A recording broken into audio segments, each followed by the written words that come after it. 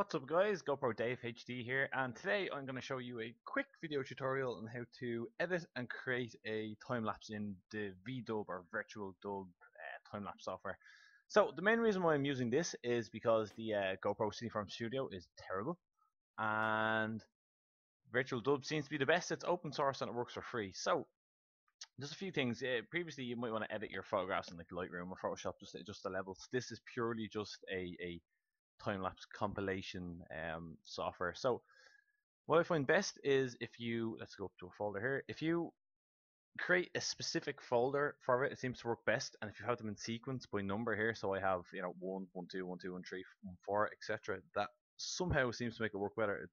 It generally just uploads one photograph to the time lapse at a time if you don't have the numbers in sequence.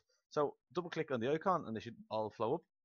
I'm going to resize this to 12%. I'm going to go 16:9 wide and both, so they're all okay. And now, so what you want to do, depending on your frame rate, what you want to work, you're going to go edit frame rate. I'm going to go 30 FPS here.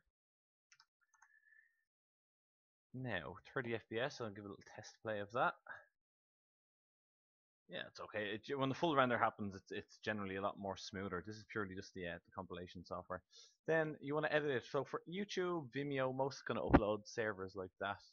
You want to go into filters, and go add. What do I want to add? We go down till we have resize. There we go. So resize. I already have these fields predefined. So you want to go 1920 by 1080. For HD format. You want to go for the YouTube player and other players online. It's 16:9 format, the aspect ratio. 4:3 will end up cropping it in the video player. So make sure you go for 16:9. Double check crop to aspect ratio again is 16:9.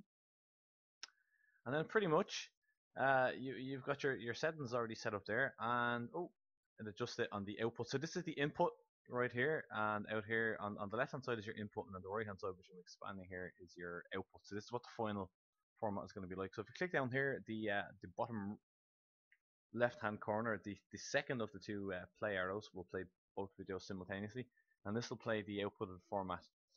So while that's loading and playing, I took these pictures from about 7:30 to 8:30 in the evening. There's about 1,000 photographs overall that I took of the Dublin city skyline from, where was it, Ticknock Woods, somewhere up Rock Mountain there in Dublin. So what you're going to do next, after you, I'm going to stop that there. So you have your files input, you have your files in one specific folder, specifically for this VirtualDub time lapse. You have them all numbered in sequence, so like 1 to infinity, whatever your number is. You make sure that your video is output to whatever frame rate per second you want. I picked 30 FPS. I find that's pretty smooth. I took this time lapse at 1 second intervals. You can adjust them to whatever you want. And then again, click on the filters, and you want to make sure what your resize shape is. So I click 16:9 and it's 1080p for HD video.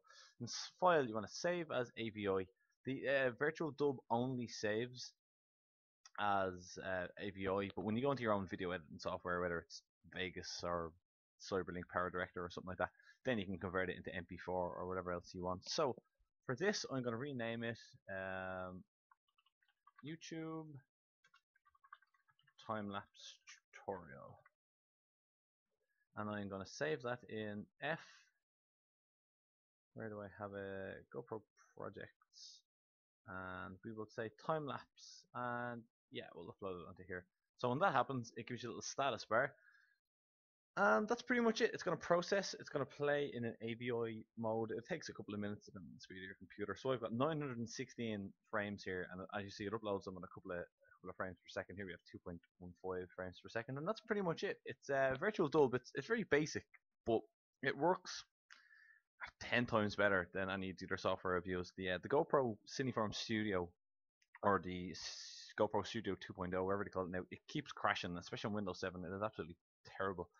And all the other software I tried, it just wasn't really working. But VirtualDub, I have to give 10 out of 10. It works pretty decent. So at the end of this video, I'm going to let this skip because nobody wants to watch like 7 minutes worth of video processing rendering. I'm going to show you the final product and do a little overall talk about it at the end. So thanks for watching, And here we have the final product. I'm playing it back at 30 FPS, which I think gives a nice smooth movement to the clouds. You can go faster if you want to make hyperlapse or what have you. But that's pretty much it from me. I hope this was somewhat helpful and a simple tutorial on how to use VirtualDub. I will try and link a description on the bottom where to download it. It is open source and it's free. And that's all from me. So please like this video if you do like it, comment and subscribe. And thanks for watching.